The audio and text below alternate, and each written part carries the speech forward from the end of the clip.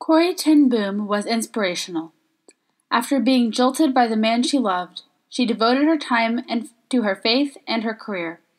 She studied watchmaking under her father and became the first licensed female watchmaker in Holland. It wasn't her pioneering role in the watchmaking industry that she is famous for. It was the role she played when Nazi Germany occupied Holland in 1940. When the Nazis began sending Jews to concentration camps, Corrie's goal was to save as many Jewish lives as possible. She turned her home into a headquarters for the Underground Railroad, sending Jews to safe houses in the country, and became an unlikely leader in the resistance movement. Few had the heart to help their Jewish neighbors, and even fewer would risk their own safety to seek out resources for them. But the risk didn't scare Corrie.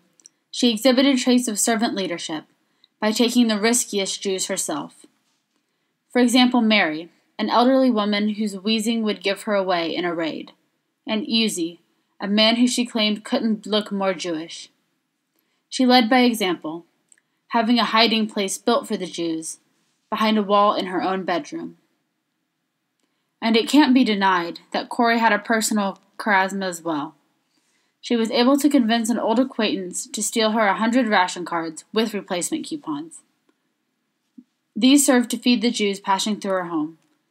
She also convinced a prison doctor to let her sister go free after talking to him about his Dobermans. Even within her house, when it came time to the decision to take in Mary, she used a democratic method, allowing the other members of the house to vote with secret ballot.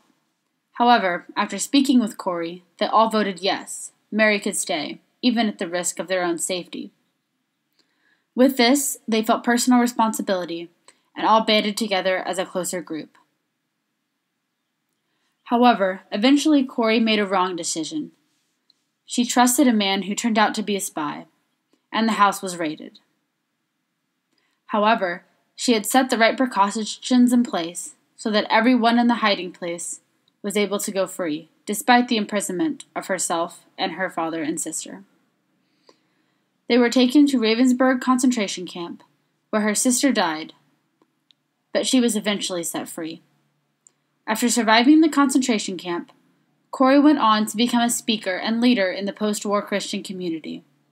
She encouraged forgiveness and reconciliation from both sides. In this role, she had established referent power, as people heard her story and aspired to replicate her faith and courage.